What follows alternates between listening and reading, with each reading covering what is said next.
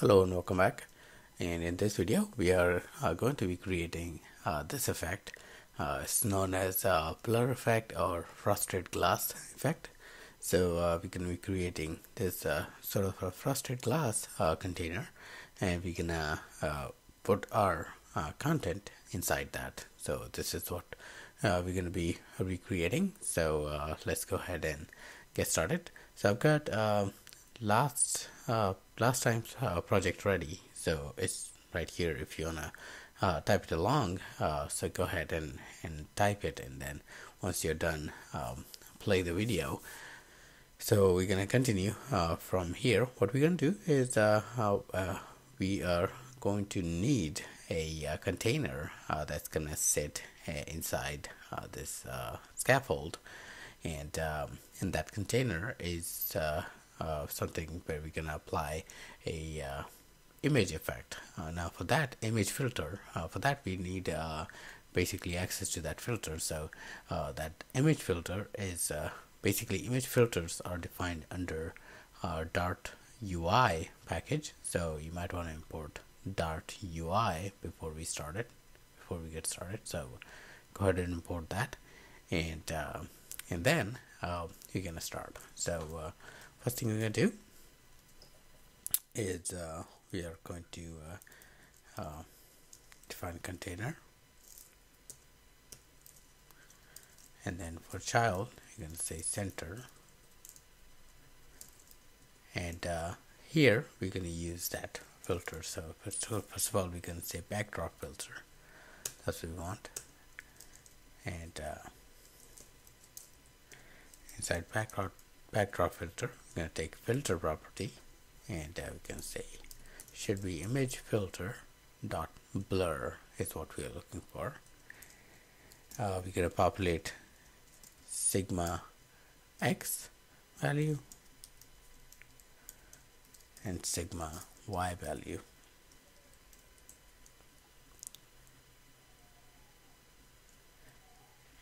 And then we're going to give this a child, and child is going to be a container with width 300, height 300, decoration as box decoration. So if I say right now, you're going to notice nothing is visible. So we're going to give it a color so we can see our box being displayed or visible. So okay,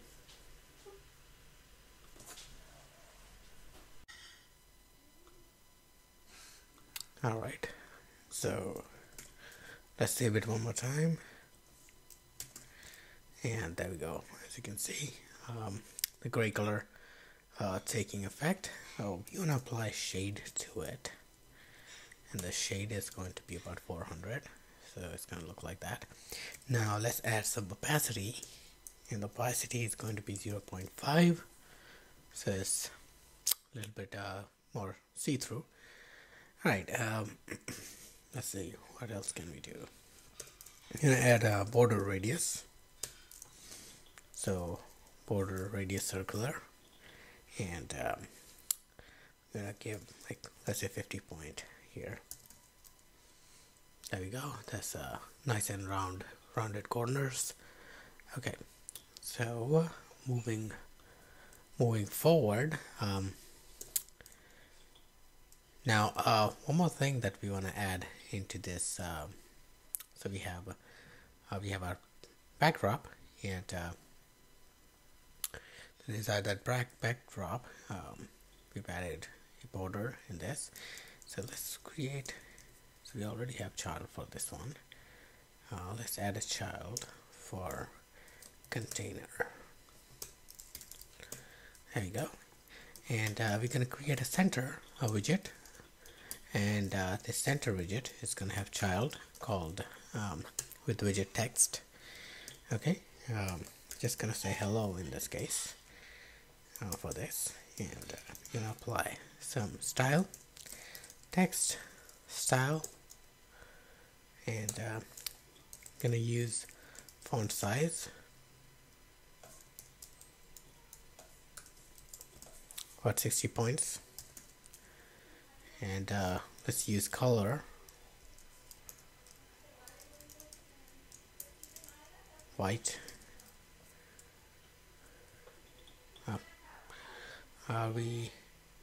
Oh, so color property is, I didn't realize that we should be inside here. Okay, there we go. So color of the text. So yeah, so there we go. We have our effect ready. And in place of this, you can put, like, whatever you want, maybe a profile picture and stuff like that. But yeah, just this is how you create this blur view effect or frosted glass effect using image filter and the backdrop filter. Okay, so that's it for this video, and thanks again for watching.